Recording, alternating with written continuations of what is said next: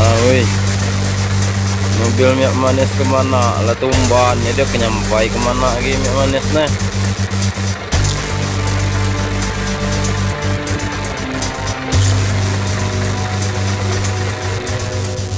Truk bermuatan 8 ton minyak goreng terguling.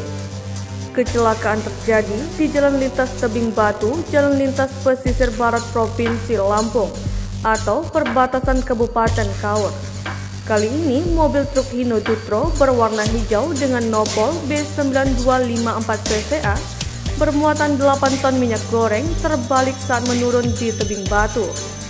Akibat insiden itu, supir mobil truk Irfan 25 tahun warga Bekasi dan kernetnya Aldo 30 tahun mengalami luka ringan. Laka tunggal itu terjadi sekitar pukul 3:15 waktu Indonesia Barat.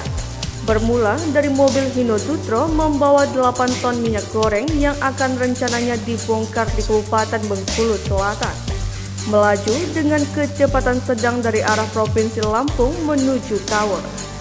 Namun naas, tiba-tiba saat menurun di Tebing Batu remblong, sehingga menyebabkan kendaraan terbalik ke tepi jalan dan membuat 8 ton minyak goreng botol merek GM itu tumpah ke tepi jalan.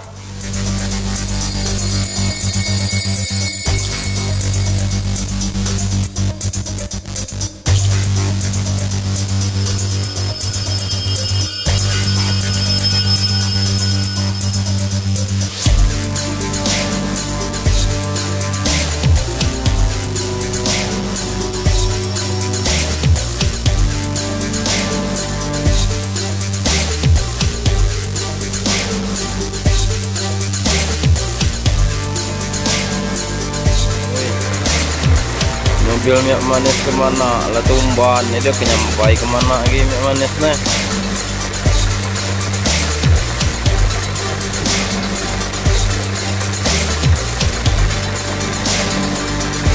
Oh, ditunggu-tunggu lah minyak manis, tumban mobil minyak manis.